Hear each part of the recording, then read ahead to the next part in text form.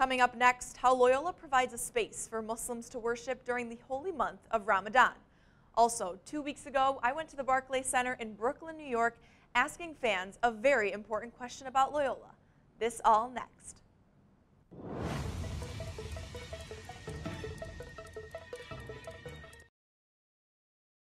Thank you all for joining me today. Guys, I'm so sorry. I've been away for 2 weeks. I know. It's my fault, partially. One, I was in Brooklyn, New York, covering the A10 men's basketball championship game, and don't worry, I have a story for you guys. So I didn't just go away without a story for all of you, so trust me. But I'll share that in a little shortly. I was also away with a little dental problem I had, but it's all fixed. It's all fine. My face is fine. It was a little swollen. That's why I wasn't on camera, or I could barely even talk. But we're back. We're better than ever. However, Loyola students, I hope you all enjoyed the Easter break, and happy Easter to everyone who celebrates. Along with Easter, there are other religious holidays that took place and are still going on, like Ramadan.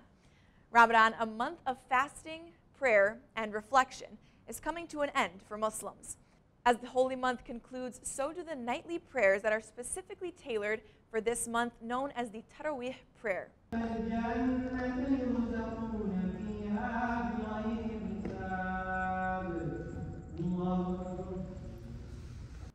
During the month, the Muslim chaplain at Loyola, Omar Muzaffar, organized this congregational prayer once again this year for students. The prayer took place every night since the start of Ramadan in the Damon MPR. Prayers led by Muslim students created a space of unity and togetherness for those participating, especially those away from home. Now, in more news, like I said, I was away and I was in Brooklyn, and I asked them one very important question that you would think a lot of people would know, but you'd be shocked to hear the responses.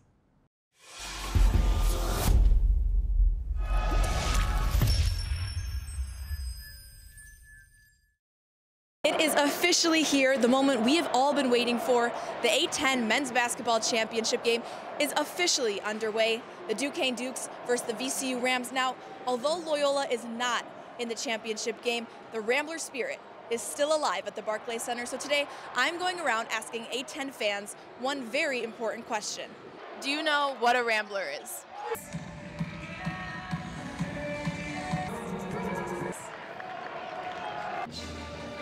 You know, I should know this. Do you know what a Rambler is? No. No, what's a Rambler? If you had a guess, what would be your one guess as to what a Loyola Rambler is? Like a goat of some type? I'm the GOAT. The GOAT? I'm the greatest of all time. Really? Yeah, undisputed. Undisputed? I mean, I know it's their mascot, but I don't know what it is. If you had to take your best guess, what would you guess? An animal? What kind? Like a wolf? Okay, that's a good guess. Our mascot is a wolf, so that's a good guess. But that's not quite what a Rambler is. A wolf of some sort? I'm gonna guess some sort of person, but I don't know.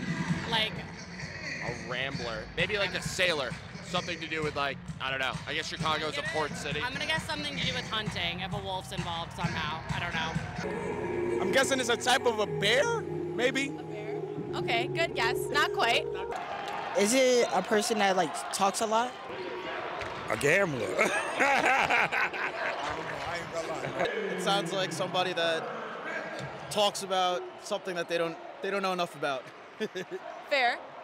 Can you use it in a sentence? The Loyola Ramblers are out of the semifinals.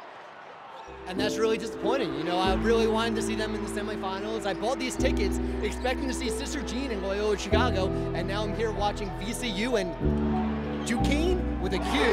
With the Q, it's a really disappointing. You know, big A10 fan, lifelong A10 fan. Wanted to see Loyola, Chicago, but unfortunately, it's always next year. Okay, but do you know what a Rambler is? Oh, no. I love the Ramblers. I can't tell you what it is, but I know what the mascot looks like. And I don't know. I probably should know this. Also, I don't. I need to do a better job of making sure I know all of these things. I don't know what a Rambler is. Can you tell us? But go Ramblers. Go Ramblers. Go Ramblers. Yes. I will tell you. Okay. So back in the earlier days, when we had a football team, we don't now. We didn't have a home stadium, so we would kind of ramble from place to place. We were initially called the Loyolans, but that didn't really stick. So everyone always said we would ramble around, so then we were eventually named the Ramblers, and we've been the Ramblers ever since. Wow. You learn something new every day. Had I hung out longer with Sister Jean, I think I would have learned a whole bunch of things. Fun fact, I love it. Yeah. The more you know. Y'all are the Ramblers. That's crazy. Love it. Amazing. Got it. Interesting. Last question. Do you know who Sister Jean is? Oh, yeah. Yeah? Of course. I've been following Sister Jean for a very long time. No, not really. Yeah, she followed the team the whole time. They almost made it to the championship.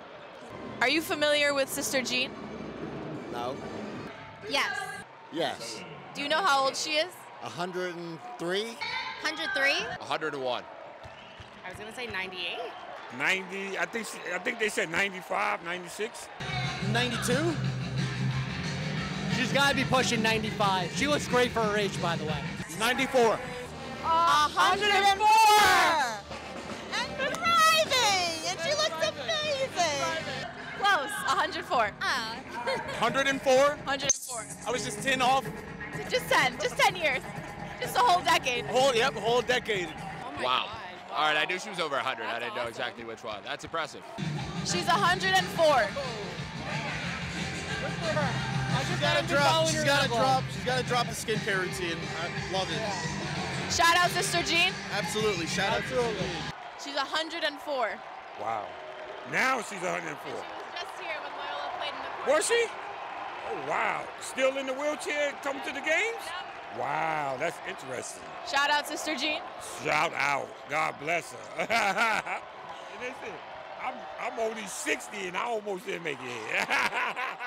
Well, although these are not maroon and gold, and no one really knew what a Rambler is, fans definitely left tonight knowing what it was, including A10's reporter, Paige Messier, in Brooklyn, New York.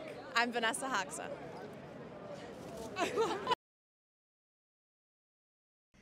That's all there is for this episode of Rambler Roundup. As always, we want to hear from you. DM us on Instagram at Rambler Roundup to be featured on the show or to get involved. Thank you all for joining me, and I'll see you all next week.